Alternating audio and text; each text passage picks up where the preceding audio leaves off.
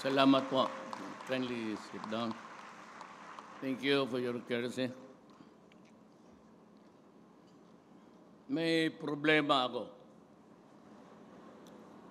Kasi ang balita ko sa Supreme Court, ready na daw yung decision sa co-warranto. At I'm also due for ouster. Kagaya yung pinahil ni Pamatong. Bale, uwi na ako sa amin. I would be happy to step down. The Senate President Vicente Soto, House Speaker Pantaleon Alvarez, Executive Secretary Salvador Medaldia, the other members of the Cabinet, Senators Richard Gordon, Juan Miguel Zubiri, the honorable members of the House of Representatives, Carlo Nogales and Ray Umali. Wala man lagi sila.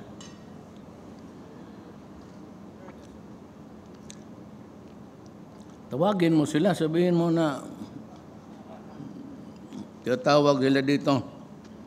The 2018 Legacy of Excellence awardees, officials and employees of the Office of the Solicitor General, mga kasamahan ko sa gobyerno, mga kababayan. It is a great honor for me to join the men and women of the Office of the Solicitor General in commemorating your 117th anniversary. This is a celebration not only for your accomplishments as the government's primary legal defender, but also for your unwavering commitment to uphold the rule of law and protect our people's interests. Sa totoo lang, let me veer away from the prepared speech. Yung ginawa mo, Joe, was in Novel 1. And in the hindsight, ako daw kaplano, ako lahat. Hindi man si Joe, buhay pa man yan. Joe, sabihin mo ang totoo. Hindi talaga ako nakialam sa trabaho ni Solicitor Calida. Never interfered. As a matter of fact, they are here. Nandyan si Bebot, yung si Justice Secretary. Nandyan si Senators. Dito si Tito. For the life of me, since I started to work in the Pasay, wala akong tinawagan na tao. Not even a single, well, of course, about politics. Tinatawagan ko si Soto, pati si Alvarez. When we talk of PDP. But for the life of me, I'm telling you the truth, we never discussed any legal matter involving government daughters. Wala talaga, sa totoo lang. And to tell you frankly, walang transaction sa gobyerno na papel. Either mga reclamation or mga bridges or MRT, LRT or whatever, those papers do not reach my table. Either in the office or yung sa bahay na tinitirahan ko. Kasi ayaw ko talaga. Hindi ako nakikialam on any project, any contract, any financial whatever, either for or against government. It starts and ends with the cabinet member concerned. I have not talked, I have not even called, not the military. Wala akong tinatawagan. Only those occasions, kung may command conference, nililista ko lahat yan. And if the time comes when I get to meet them, and that is the time that I talk about it openly sa lahat ng member, whoever it is. Either a cabinet meeting or a command conference or whatever conference there is to attend to. I never discuss with anybody any transaction of government, either for or against. Yan kay Sereno, sinabi ko na, kaya ako nagalit. Sinasabi ko na sa iyo na hindi ako nakikialam. I mean, I was a politician, I was mayor. I was a victim of so many. Sabihin ko na lang na yung kalaban ko si Speaker Nuglares. Tignan niyo yung record. About 3 cases na dumating. Hindi lang acquitted talaga ako na dismissed for what? And to think that when he was already down, I never lifted a finger to dig any record, to find fault, just to see him also going through the travails of litigation. Wala talaga. Pagdating siguro yung mga inyong papel, pero never. Wala akong kay Ninoy, wala akong pakialam dyan. I never ordered anybody. Sinabi ko, it is not my habit. Kung gusto mo, ang style ko is abangan kita. Hindi ako nagyayabang. Itong mga taga-Davao, si Kalida, pati si Alvarez. Abangan kita kung saan ka, tapos hamunin kita ng barilan. And I will humiliate you in public. Yan ang sakit ko. Hindi ako nagyayabang. Yan talaga ang ko. Nananampal ako tapos hamunin kita ng barilan. Huwag na tayo magdaldal. Anong gusto mo? Yan ang sakit ko. Kung babae, hindi ako pumapatol ng babae. Hindi ako sumasagot ng babae. Really, hindi ko sinasagot. Yan silang mga Alam ko kasi hanggang dyan lang naman sila. I mean, for all of their protestations and for all of their appearing to be dignified, hanggang dyan lang. And if you read it's empty. Just to be there to be heard. That's all about it. For more than a century, history has witnessed the hard work and dedication of the lawyers, staff, and personnel of the OSG in fulfilling their mandate to represent and defend the government and its instrumentalities in all legal proceedings. In these past 2 years alone, our capable OSG team has shown their impressive legal acumen and skills in landmark cases that they have handled before the courts.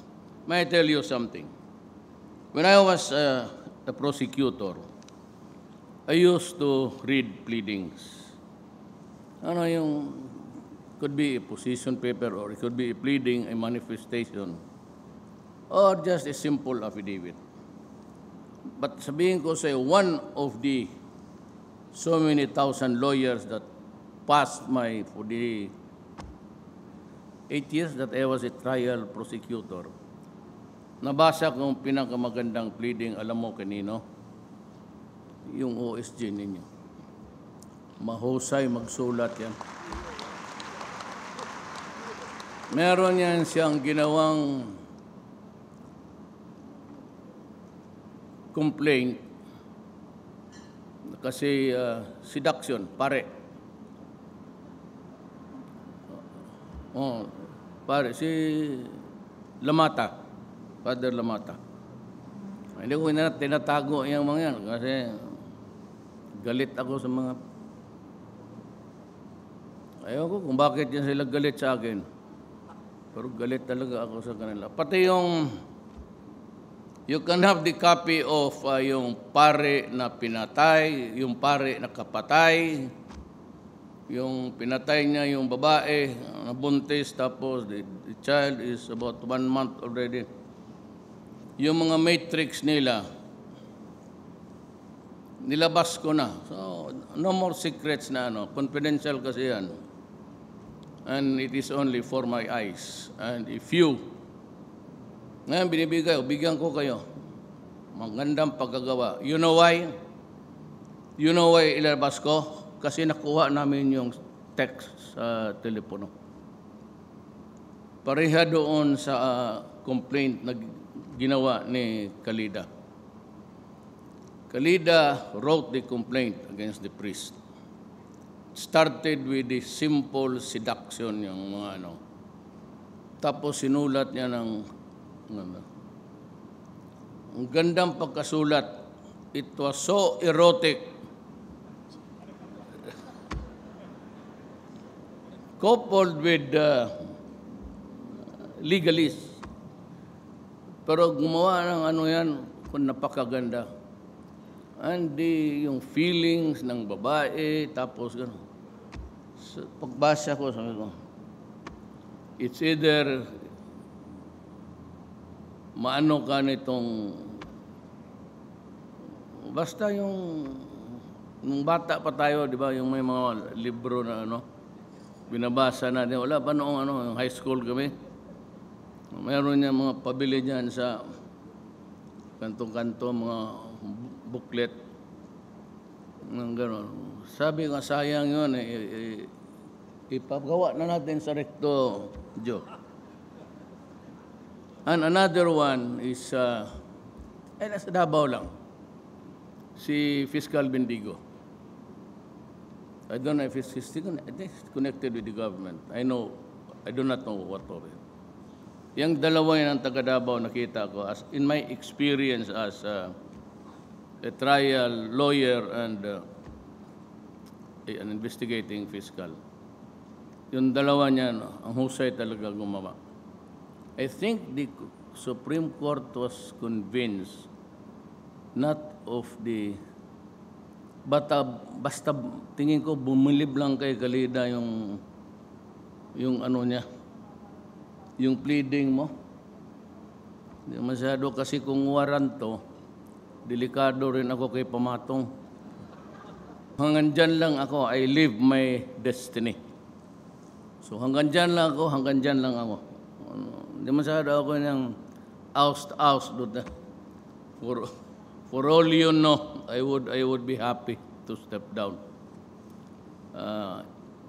Kung pabalikin mo ako, I really do not know. I would not want to betray also those who have kept faith in me. Pero gusto kong sabihin na kung yan na lang, takutin ako ng kaligaya ko na lang.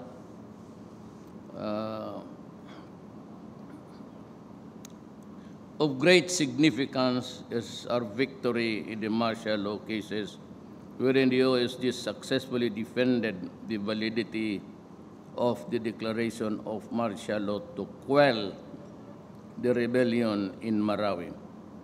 Had it not been for the OSG's efforts, we would not have completely liberated Marawi from the clutches of fear and terror, and we would not have created a safe environment for its rehabilitation.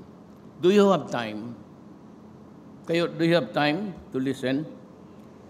Basta gusto ko ninyo baka dadating sa inyo so that you'd understand. I'll give you the full dimension. Kumain na kayo. O hintayin ninyo ako, hindi pa rin ako kumain talaga.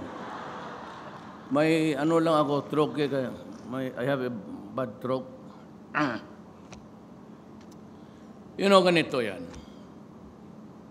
China, okay. Is there anybody in this room who can tell me now in front of me dito? I invite you, no kidding, and tell me that if I go to war with China today or tomorrow, we will win. Kasi pag sinabi mong manalo tayo, hihirit ako. Walang problema yan. But the problem is, am I now willing to go to war para sa akin, which I cannot win? And if I start to make trouble there by just firing a few shots, it will grow into something big which might not really good for us. Alam mo ganito yan. The ISIS has long been in the Southeast Asia. the ISIS in the Middle East are fast losing ground. Nakakorner na ito. So yung lahat ng foreigners, especially those in the Malay race, kagayong mukha natin, Indonesia and Malaysia, meron yan silang mga tao doon. And you who are Moro here, do not be offended. Pareho tayong roots. My mama is a Mestiza Maranao. So do not entertain any hurt there because we are on the same boat. Kaya lang ako may trabaho, and that is my country. They're starting to go out, and their hope is to build caliphates dito sa friendly and Muslim countries. At dito sa Southeast Asia,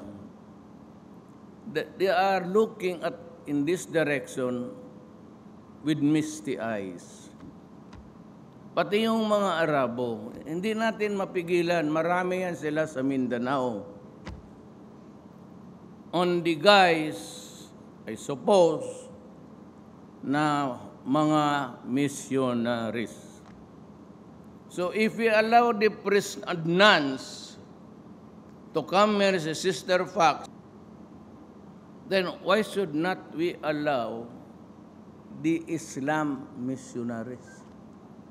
Because to discriminate is to violate the Constitution, the freedom of religion. Yan ang nakaproblema dyan. Now, if they want to touch base and create a base, I'm sharing yung national security concerns. Pag dito sila, they'll always look for a place which is almost, the communists would look for the masa. So it says water, they swim with the masa. Saan sila makahanap? Makahanap sila, Indonesia, predominantly Muslims. Are they willing to destroy Indonesia? Of course not. Can they go to Malaysia? They can. But are they ready to create chaos and anarchy there? They will not. Mga Muslim karamihan magpatayan. Is it Brunei? Of course not. Then where is? Kasi ang ayaw ko dyan sa kanila, itong mga ginagamit ang Islam, mga terorista, they say that we are going to kill all infidels. And what do you mean? Simply means the infidels are yung non-Muslim. So where can you find a place suitable that there is enough Muslims around where they can mix and help them, maybe, and sympathize with them? Saan dito? Philippines. What is the most suitable place in the Philippines? It is Mindanao. Maraming Muslim doon, they can mix it up and they can call a jihad and kill all Christians. I don't know if the ideology of idiocy is still there in the minds of the ISIS. Kasi kung nandyan pa, delikado talaga tayo. Delikado tayo. That's why I am arming the armed forces. Nakita mo naman doon, they kill pregnant women, they kill child, they burn a captured pilot inside a cage and set him afire. Brutal to eh. So now, there is China. What can I do about China? At this time, none. Aggression, impossible. It will be a massacre. Before I can launch a plane na tatargetin na yan. It's because talagang hindi natin kaya. We have to admit that we cannot launch a war with China. And for all of the talk, sabihin mo aggressive or whatever, nandyan kasama ko si Bebot, kasama ko si Mijaldia. Sumama ka ba, Joe? China, yung first visit ko. Yung first visit ko, ang baraha ko, binitawan ko na kaagad. Nandyan man sila, buhay. Nandiyan yung military. Hermogenes Esperon was there. Lorenzano was there. Sabi ko sa Chinese, I want to go to our territories, kasama na yan yung islands natin, and I will, that's my word, dig oil. It took President Xi Jinping almost 10 minutes to tinitimpla niya yung look, Mayor, we just resumed our friendly ties. It was not good during the last few years because he mentioned that yung presidente natin noon medyo what was the word? Marunong precipitate, but something like that.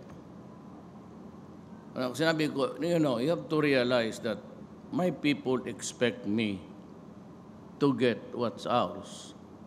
Sabi niya, the problem, the president, is we are also claiming it. I said, but sabi ko, yeah, there arbitration says that ours. So we don't believe in it. Historically, this is ours. The whole of the ocean? You are claiming the whole of the ocean? Yes. Sabi ko, I am afraid, Mr. President, that at one time we just have to talk about this peacefully. We can talk about it later on. So yung mga deal nila ngayon na pinopropose, I don't know if it's legal or not. It's my business to find out what's legal, what is not. But he's proposing ngayon na papasok tayo, we can cooperate with a private company of the Philippines and a private tapos mag-usap na lang, sabi niya, we might give you a little add-on sa ating share. Ibig sabihin, mas malaki. Ang ating usapan dyan ngayon. So, sabi ko, hindi ko naman nakuha ang, why should I get just the water? Of what use would that be to me? Yung tubig na yan, sa taas, when the world is down in the bowels of the earth. Decision ko, sabi ko, let us continue to talk and maybe we'll decide, but let us maybe more or less consult Congress and everybody if they are willing to do it. And kung may mag-file ng kaso, the better, so that we can have a clearer understanding and a legal leg to stand on kung ano ang mangyari. So yan ang, sumubra ako dyan. Yan kanila sabi, aggressive, papel. Ako sinabihan ko, nandyan sila, buhay man sila, tanungin mo. Sabi ko, kunin ko yung amin. Pasupladuhan lang. Nambiruan ako dyan. Pero alam ko, hindi ko talaga kaya. Ipapasubo ko lang itong bayan ko. Not good. It's not good really to go to war now.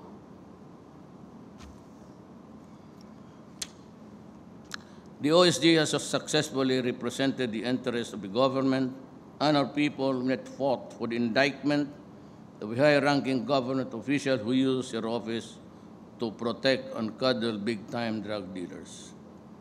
This victory validates this administration's commitment to completely rid our society of the drug menace by going after big-time syndicates under powerful protection. Ako sinabi ko na, and you can quote me legally, When I was mayor, I said I will build a city that will be comfortable to you. But I'm warning those who are into drugs not to destroy our children because I will kill you. When I became president, I reiterated my declaration that this is my country. Do not destroy it because I will really kill you. Do not destroy our children because I will kill you. Period. Kung hindi nanawala, pasensya kayo. Sinabi ko na yan. Tinawag ko ng lahat ng mayor ng Pilipinas. 3 batches. Kasi marami. Sinabihan ko na talaga, you do not ever commit that. Baka sabihin mo, inutil itong gobyerno. Sa aking gobyerno, hindi ito inutil. Talagang hihiritan ko kayo. Then the governors, do not commit the mistake. Do not with drugs and destroy our children. Alam mo ang masakit sa akin? I'm not pretending to be rich or poor. That's irrelevant. Mine is just work. May pera man ako, anak mo na mayaman, ako ang mahirap. That's beside the point. Huwag na natin drama. May sweldo ako na malaki. So, ibig sabihin, may pera ako kunti. Yung mga OFW, ang pamilya, pag nawala yung tatay kasi magtrabaho sa labas, this family is dysfunctional already. Pag maglabas yung tatay pati nanay magtrabaho, iwan lang ang mga bata sa lolo-lola o sa mga kapitbahay o sa relatives nila. This family is lost. We have lost it. Society have lost it. Kasi nagpapadala ng pera ang nanay, tinitiis niya ang degradation ng pagkatao niya. Kaya yung iba, because they have lost the sense of dignity, muambak na lang, talo na lang doon, diretso na sa committing suicide. Why? Because they are used almost every day. Maglinis yan sa amo niya, yung sa papel. Beboto, tanongin mo. Tapos maglinis siya ng bahay ng son-in-law niya. Pagkatapos yan, maglinis siya ng bahay doon sa compound sa kapatid niya. Pagkatapos, merong nursery, linisin niya. Pagkatapos niyan, rapin sila. And they get to sleep more than 2-3 hours. Ang pagkain nila, basura. Kaya ako pumutok. I will just name no country. Nilabas ko talaga yung, hindi ako yung nagtatago. And let the ministers talk. Wala akong pakialam ng mayor ako, wala akong pakialam ngayon. Sabihin niyang oust. Wala akong ambisyon. I don't even know why I won. Until that I solved that riddle, bakit ako nanalo? So yan ang military, kayong mga military, pati police, sabihin lang ninyo. Ayaw na ninyo, huwag tayong mag-away. Bakit mamaya niya ang Presidential Guard? Puro kasama niyo mga sundalo yan. Sabihin lang ninyo, uwi na ako. I will not allow my soldiers to fight among themselves. But after all, they are my soldiers. Ayaw ninyo sa akin, sinong gusto ninyo? Sige. Ba't tayo mag-away? Yung mga newspaper na about time. Tatad, yun ang paborito niya. And to think that he read Proclamation 1081. He has diabetes. Wala naman. No more. Yung disappointed niya. All you have to do is, madaliin natin. Punta ka dito. Mapatay mo ako, iyo.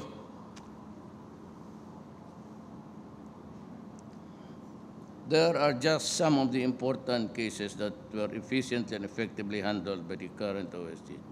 The success of its legal team is indeed worthy of commendation, even as we further strengthen our stance against corruption, terrorism, criminality, and illegal drugs. China. Bakit ko hinayaan China? Hindi ko naman makipag-away. Now, think, if there is a full-blown war fighting in Mindanao, saan ako maghingi ng tulong? Amerika? You think there men on the boats would come here?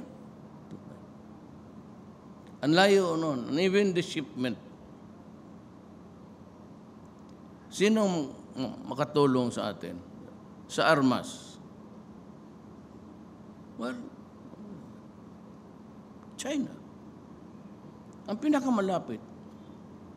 Pag naubusan na ako ng bala, naubusan na ako lahat, dito ako sa China, hindi ako pupuntang Amerika.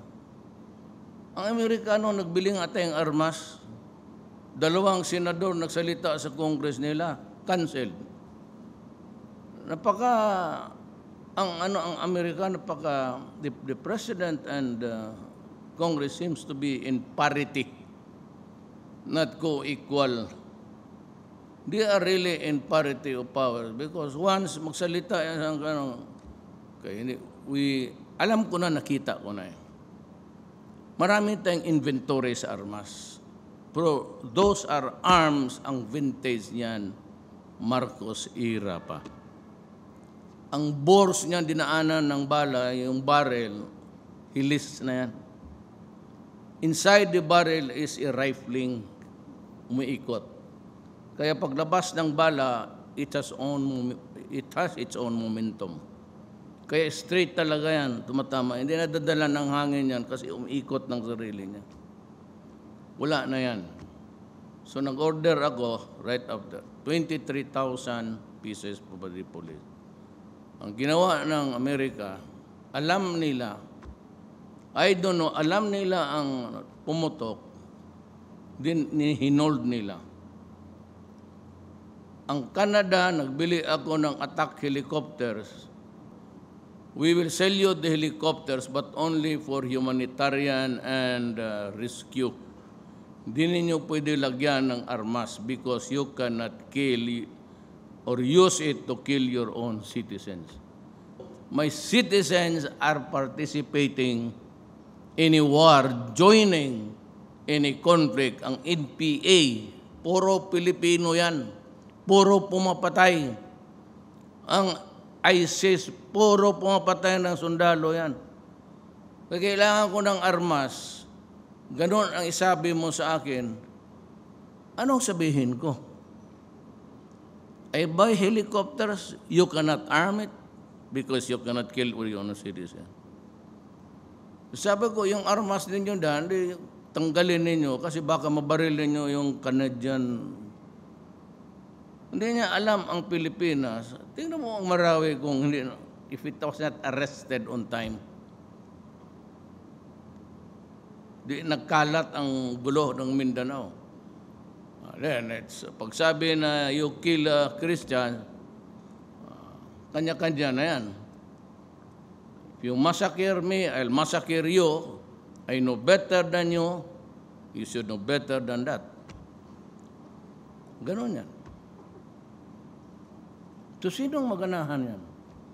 That's why sabi ko, hayaan mo lang China. Hindi naman natin magira. We cannot retake it. I went to China to buy arms. Anong sabi ni Xi Jinping? Yung kumprontasyon namin dyan sa China. Last ko sa do not buy it. I'll give it to you. He sent the arms. As a matter of fact, yung pumatay doon sa kay Pavillon, the rifle is sniper rifle made in China. Nandyan, ka-display sa garland ng military. Helicopter, sabi ko mga Canadian, sabi ko, bili tayo. Itong Air Force, sabi na, telling them to fast track it. I'm giving the Air Force until July. That has, pinakamatagal yung process ng Air Force. I'm giving you until July to produce that production document. I want that helicopters by the end of the year. Maya may gulo dito, kakandahirap naman ako. That's a geopolitics actually. Naglalaro ako ng baraha dito. Wala mo rin akong magawa. Dito muna yung China. Pag year 4,000 anuan, tigas na tayo, invade natin yung China, kunin natin yung oil natin. By the time i-straw mo, wala na. Baski bunbon. Ano bang bunbon sa Tagalog? Sand, ano bang sand? Buhangin, bunbon sa Bisaya. Kasi itong mga Tagalog hindi marunong mag-Bisaya eh. Mag-aral kayo.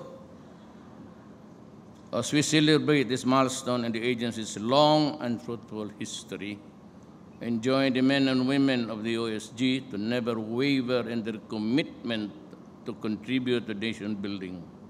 Continue to be exemplars of incorruptible public service and always work with excellence in upholding the rule of law. Alam mo, I don't know how you assess me or look at me. Pero yan ang hindi ko talaga sikmura yung corruption. Marami ng even yung travel na 21 times. That's corruption. Climate change sa Ontario, nandoon. Climate change sa Paris, nandoon. Climate change doon sa Japan, nandoon.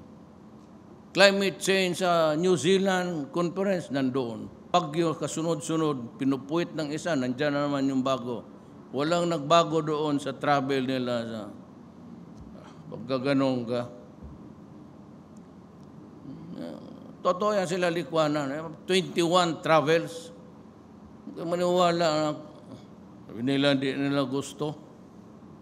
Sabi nila, nag-resign sila. Of course. Pina-resign ko sila. You better tender your resignation. So always in public say, I resigned before I was fired. My advice to you to resign was the dismissal order actually. Hindi ko wala ako dyan. I have my faults. I have my mistakes. Plenty. Ako? Pero for the years that I've served as 23 years as mayor, 4 years as a congressman, and 4 years as a vice mayor of my daughter, money was never an issue against me. Hindi man ako, ano lang magdating sa buhay ko, yun lang. I'm comfortable. For you, nakita mo ng bahay ninyo. I have a second wife. Isa lang ang anak namin. Bakit pa ako gagawa? Sabi, maliit bahay mo. Ano lang, Duterte, mayaman na, maliit ng bahay, kunwari. Bakit ako magasto? Isa lang ang anak ko. Pag-asawa niya mag-alis. And why should I build a house and incur expense now, napatanda na ako? Noon sana. Huwag ngayon. 73 years old, magsige pa ako bayad, buang na. By the time I step down, I'll be 76. Libre.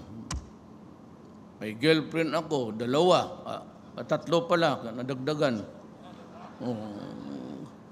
So sabi ko nila, binaano nila ako ng media, yung mga babae. Totoo man. Boarding house na yan sila. Kaya sila mga kundo-kundo dito. Local mo lang yung akin. Pero yung kwarto nila may sariling washroom. Di ka nga pwede yung kumun, magdakad-lakad ka dyan, nakajake. Yun ang buhay ko, yun ang totoo. Di anong masama noon? Wala naman pakialam ang Solicitor General kasi siya nga nagkaroon rin ng ano.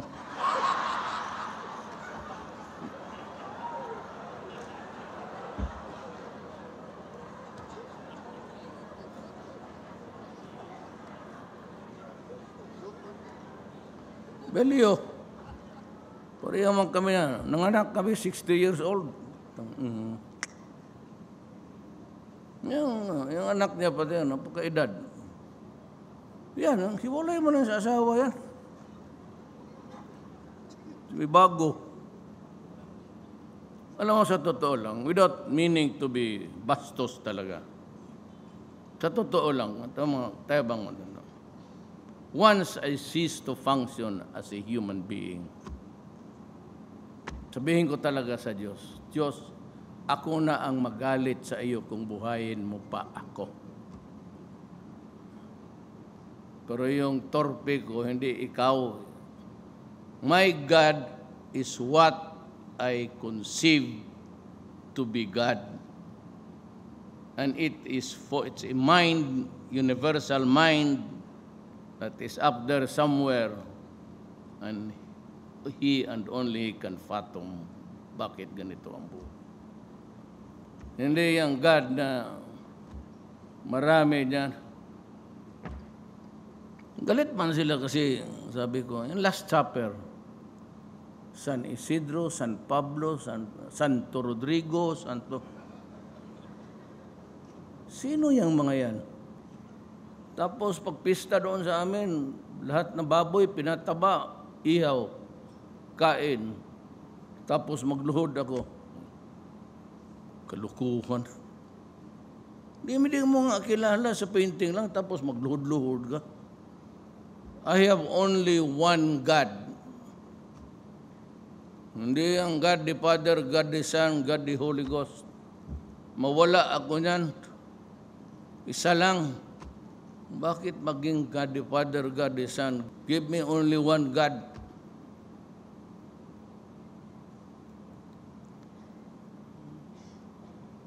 Hindi kasi galit yung mga tawag lang dogma. Dogma is, church dogma is, whether it is fantastic or not, you have to believe it because of pure faith. Alam niyo kung bakit? Gusto niyo marinig? Ayaw niyo. Permiso ako. Gusto niyo marinig?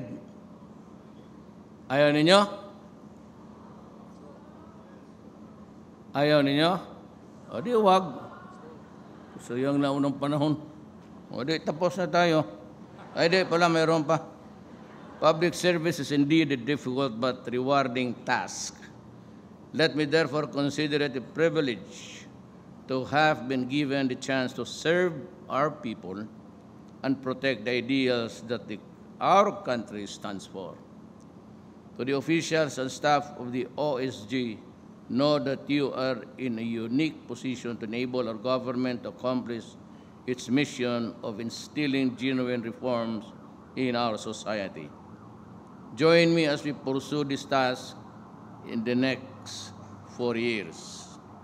As we celebrate the milestone, may you further strengthen your resolve to remain a pillar of good governance and defender of the people's government that gives primacy to the welfare of our nation and the progress of our country. May na itong, kinig kayo, sabi ko,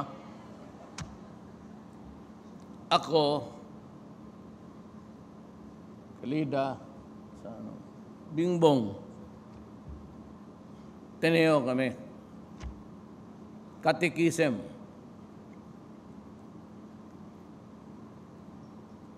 Tapos turuan kami. And God was so bored was looking at the universe, the vast expanse of limitless and time and space. So he decided a real time. He created paradise. That paradise, obviously, is planet Earth. All the birds and the beasts, nandoon lahat. And God was very happy. Then God, in His moments of introspection of His soul, walang purpose. Because there is no animal that has an intellect. So He created Adam. Yeah. Adam woke up. And Adam was looking around. And he saw Adam very lonely. So when Adam slept, God took one rib from him, rib cage, and created Eve. Kasi may babae na eh. Kung tayo lang sana, lalaki lang lahat, dumug-dumug lang tayo doon, away-away. Pero may babae, and yet there was no malice. And so they were having a good time. But one day, God called the snake, yung cobra sa Cordillera, talaga yung, ito, kuha siya ng apple, yung ini-import natin sa China na malalaki. Ilagay niya sa bunganga ng Go to Eve, tempt her to eat. Take a bite at the apple. So ganoon ang snake. Nirarab niya sa katawan siguro ni Eve, sarapan, kinain niya. When she took the bite, and she felt earthly, may malis na eh.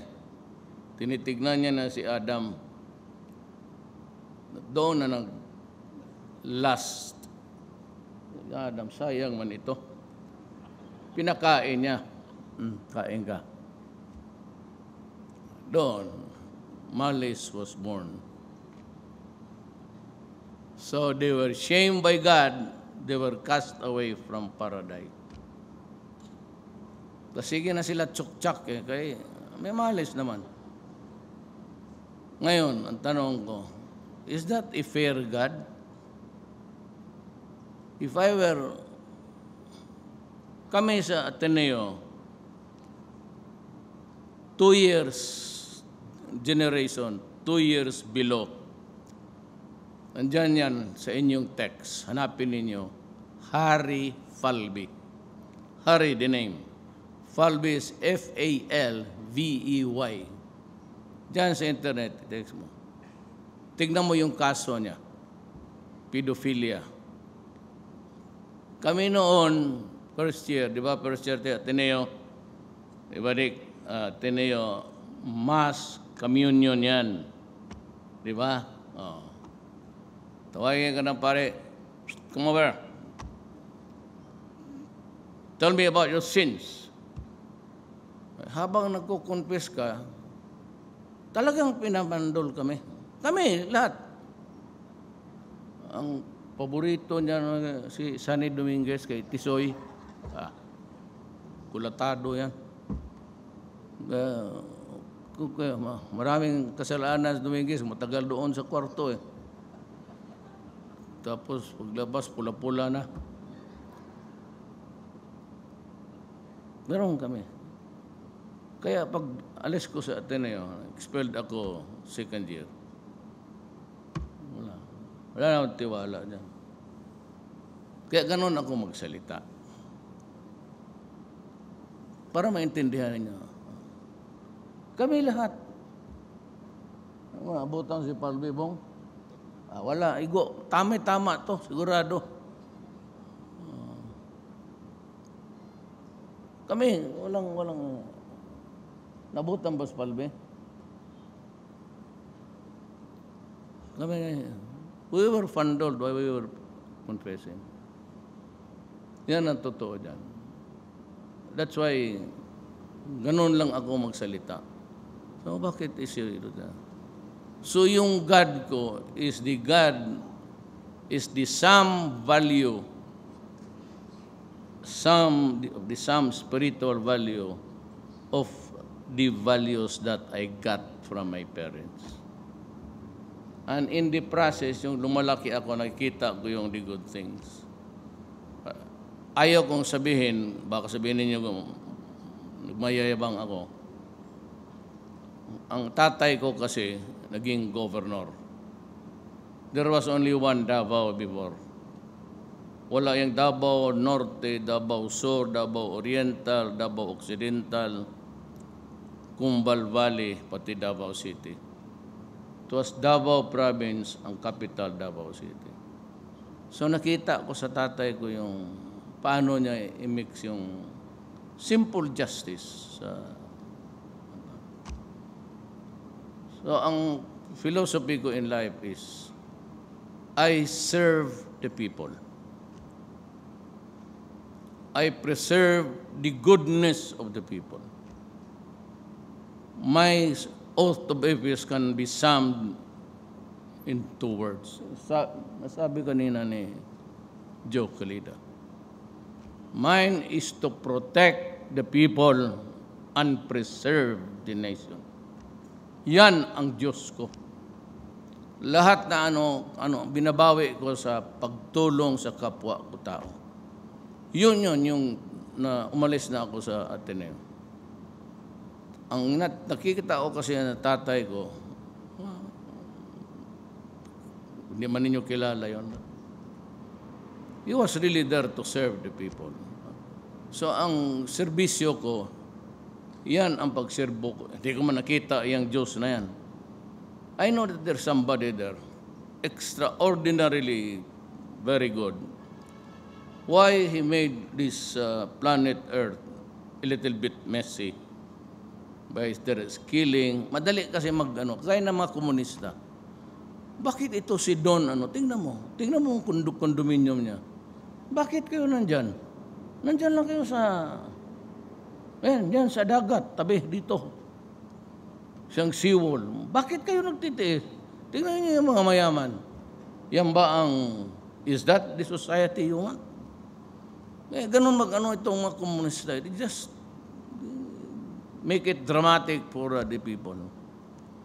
So kaya tayo in the middle, we really do not know bakit rin ganon. You begin to question bakit itong God na ito unfair masyado. Yung ibang bata, mamatay na lang, yung bata ma-rape. Yung ibang bata, pagka may bungog na patayin yung nanay, patayin yung bulag na nanay, yung daughter-in-law, yung 14 years old, pati patayin pa yung 1 year old. Pagka ganon ka, sinabi ko na sa inyo, I'm warning again everybody, mayor ka, governor ka, general ka, huwag ninyo akong lukuhin. Talagang papatayin ko kayo. Because you are destroying my country. Do not do it. It might be acceptable. Ang iba mag-surrender. Hallelujah, wala tayong magawa. Ito, mga general, mga mayaman. Habang presidente ako, wala ako. Talagang yayariin kita. Mine is to protect the people and preserve the nation. Maraming salamat po.